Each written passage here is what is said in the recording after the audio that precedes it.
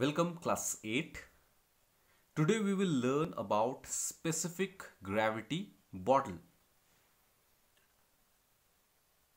So here we have a picture of specific gravity bottle. This bottle is a small thin walled glass bottle. So it is made up of glass which is used to measure the density, or we can say the relative density of any given liquid. So this glass is the specific gravity bottle. So let's find out how we use this bottle to measure the density of any liquid. So for that we need a bottle, specific gravity bottle. Then we need a weighing machine. We also need a tissue paper. So keeping these things ready, we'll take the measurement of the empty bottle, empty specific gravity bottle, and we'll take the reading shown in the weighing machine. So here, as we can see, the reading is shown 50. So we can say that the mass of empty bottle represented as small m1 is equal to 50 grams. Then we'll take the bottle and we'll fill it with the liquid.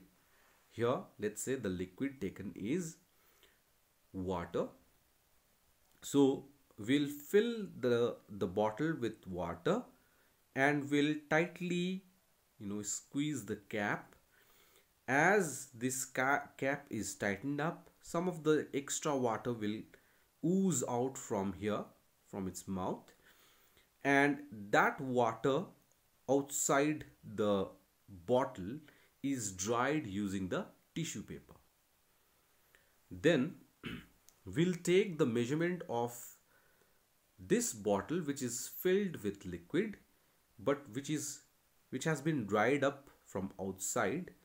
We'll take this and we'll take the measurement of its mass. Now here, the mass of this bottle with the liquid is taken. So here the reading shows 300. That means it is 300 grams.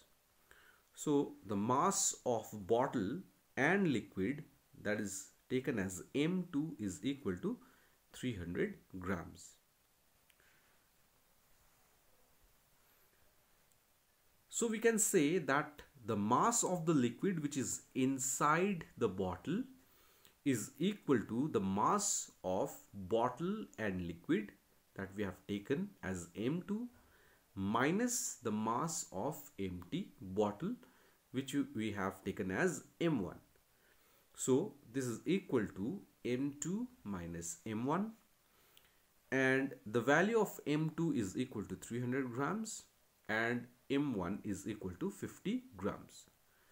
So 300 grams minus 50 grams is equal to 250 grams.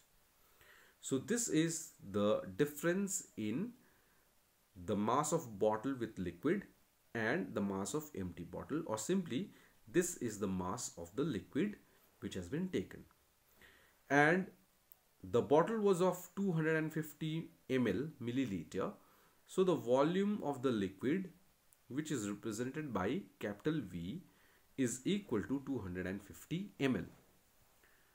Now we know the formula for density, which is equal to mass divided by volume.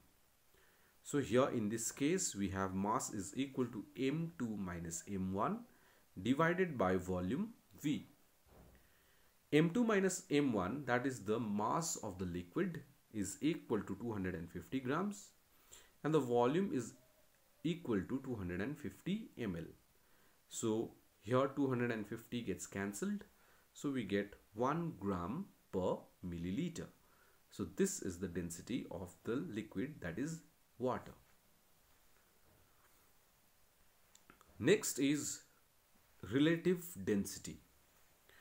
Now the relative density, as the terms is relative, it's the comparison between any two given values. So the relative density of a substance is the ratio of its density to the density of any standard substance.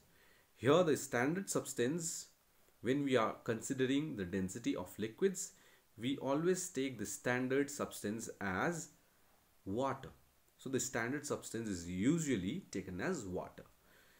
So relative density, since it's the ratio of the same quantity, therefore it does not have any unit.